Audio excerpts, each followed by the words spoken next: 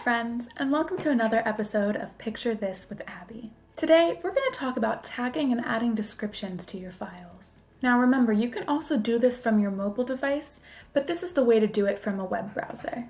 Step 1, as usual, is heading to forever.com. Once you're there, head to your library or albums. It really depends on what you want to tag. I'm going to head to my albums. The Zoo album that we uploaded the other week still hasn't been tagged. Once you're there, hover over the image that you wish to tag and click the green check in the upper right corner. You can do that for all the photos you want to select. So for me, I'm going to select the lions I see.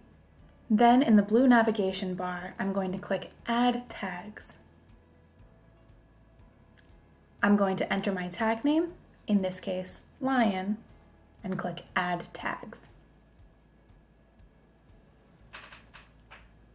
Something cool about that is if you miss one of the photos you wish to tag, you can always go back and add that tag and you don't have to remember what it is.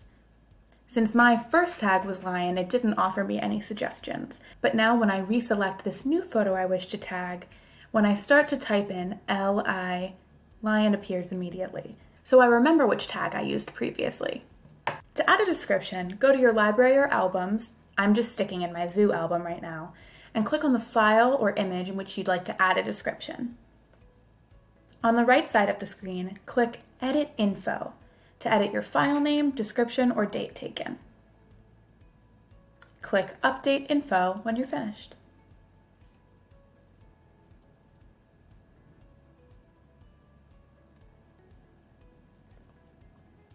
And you may have seen me do this in the screen record, but again, you can bulk organize. So rather than just clicking one item and tagging it, I was able to select all the lions and tag them at once. You can do the same thing with descriptions. Select all the photos you wish to edit, and it will add that description to multiple files.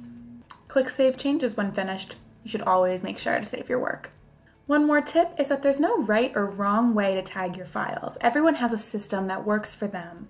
Some people tag by date, some people tag by name, some people tag by animal. Whatever system works for you is the right system, and it's important to keep that in mind. And a second tip, you can add multiple tags, so I could say lion and zoo. Until next time, I'm Abby. Talk to you later.